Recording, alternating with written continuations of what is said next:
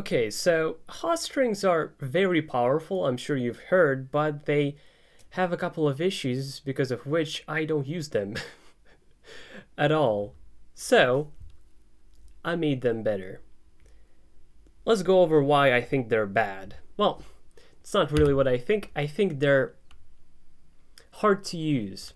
Imagine you have a hot string that when you type BTW, it automatically turns it into by the way.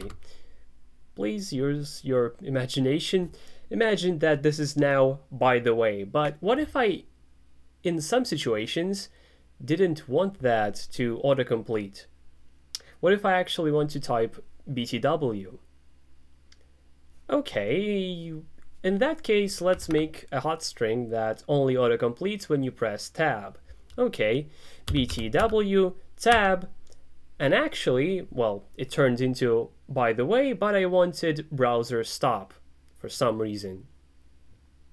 In VS Code, you can press tab to autocomplete, and I use that ridiculously much, which is why you'll often find my method and class naming to be very long, because it doesn't matter at the end of the day.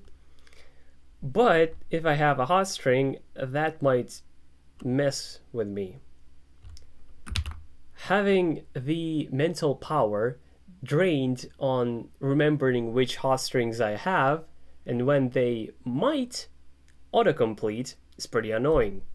Okay, maybe BTW, and instead of tab to autocomplete a hot string, you press dot. Well, what if I wanted a dot?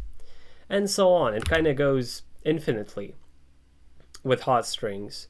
So I wanted to have a way to decide specifically when I want a hot string and paste that hot string. And I made that a thing.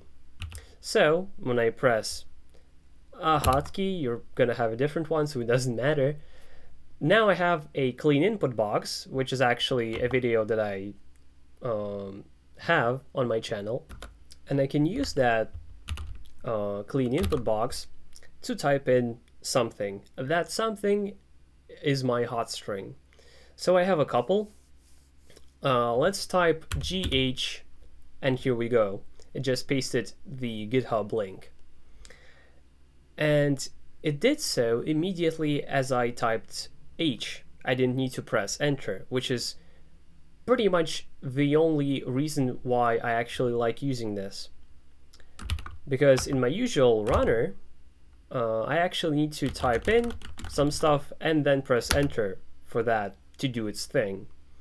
In its context, it makes sense, but for hot strings, I want them autocompleted. By the way, the runner, which is the other thing I use for a bunch of stuff, I also have a video on that. So let's actually go to the code and see how it operates.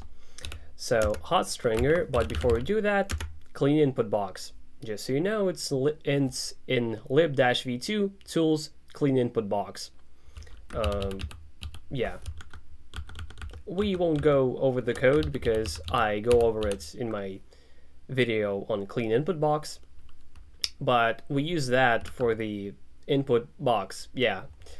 Okay, so we have a hotkey here, and then two maps.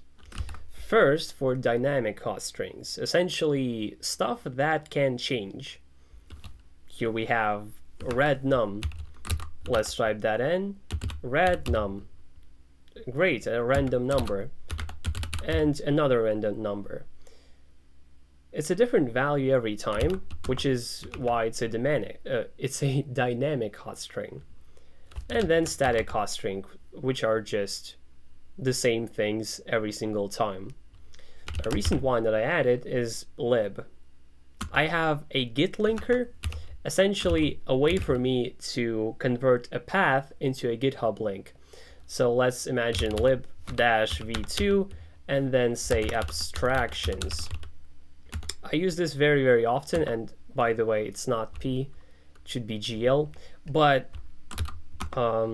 typing lib-v2 is too long, so I can turn on my hot stringer, type lib, and here we go. Just lib and then the dash, then v2, and then also a slash. It gets annoying after a while. and then I can abstractions, and once again I typed P in the front. It should be GL, but that's not the point. The static hot strings are just strings, which are always the same. It doesn't have to be separated for you though. That's just my idea, because it ends up being a bit cleaner, I think. So first we get an object of CleanInputBox. Usually how you would use it is CleanInputBox, well, you instantiate it and then wait for input. And then let's show that in an info. I run my test script. Here we go. Some text. Essentially, here we had the input box, and wait for input does only one thing. It holds the thread until you actually typed in the input, and then it returns it. But as you saw with the hot stringer, it pastes the hot string as soon as it finds it. I'm not going to lie, actually I wanted to type in GHM, but since GH got caught before, I didn't have a chance to, which is why I got flustered, and I should change that to something else. So that's the downside. It will catch whatever catches first. But that's not that difficult to go around, and that makes me more concrete with what I pick for my hot strings. So, CleanInputBox, we get an object of that. We remember the handle of the window for later, and have an output variable, which will store the text that we get. Great. Or maybe not that. Well, we'll get to it. While output is false, so the while loop starts, we just break this loop if this window doesn't exist anymore. But if it does, try to get the text that's typed in here. Great. Do the dynamic hot strings map have that text as a key? So maybe you type in time. Yeah, I'll type it like that so it doesn't actually do anything. You type in time, it checks. Is this text in this map? If yes, it does its thing. If no, if yes, it gets that as output. All right, but if it's not there, maybe it's in static hot strings. If it is, we get that as output. So the value here, like this, yeah, we get the value. Same thing about the dynamic hot strings. And eventually we'll get output. And if we got it, then first of all, finish this window and ClipSend the output, which is the same as send, but better. It's faster, and I have a video on that as well. Now, what is finish? Finish is essentially destroy for CleanInputBox. One thing that has to be remembered about GUIs is that sometimes when you destroy it, usually, yeah, it activates the window behind it, but sometimes some other window, which gets annoying because it only happens sometimes. But if you first minimize the GUI and then destroy it, that doesn't happen, and that's why we have finish, which once again I probably explain in the video on that. This video is like half on CleanInputBox, because that's pretty much what we're doing here. We're using the CleanInputBox API to make hot strings better. So to reiterate, while we don't have output being the values in these two maps, could be just one map for you.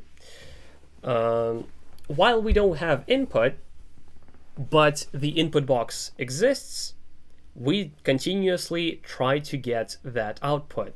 So this or this. And once we do, we close the GUI, activating the window behind it, and send that output.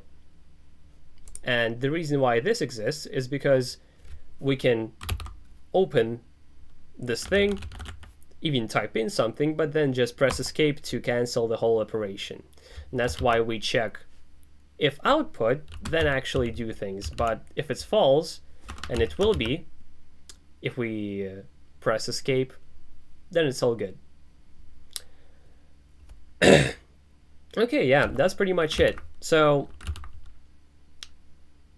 there are a couple of things that I use pretty often here. First of all, random, which I already showed you off, but then chars, which just gives me a random string of random characters. Yeah, it's in char generator, which is in lib-v2 utils char generator. And yeah, by the way, I leave a link to my GitHub profile under every video, so if you want to check my code out, then you can. Then there are getting random Russian or English words, but most importantly, getting dates. So say we do dates W, I already forgot, what was it? Oh, current date. I should work on the naming because it's not perfect right now. And here we go. I'm recording this on the 25th of February. And then we can also have time, I think. Yeah, and we got time. So here I just decided myself when I wanted to use a hot string, and me typing time, which is a very fitting name for a hot string, but a horrible decision if you're actually going to make a hot string with that. So I hope you see why this is a reasonable idea. And if you think it isn't, ask Ellis Story how to make it better. He's ridiculously good at being reasonable. I am not reasonable. I mean, my nickname is Axel Fubler. What the fuck? How did you come up with that? Good question. So, if you enjoyed this video, press a like, type some comment, maybe you have a question or suggestion. Definitely subscribe so you don't miss my content, but most importantly, stay fresh, cheese bags! And I'll see you in my next video. Bye bye!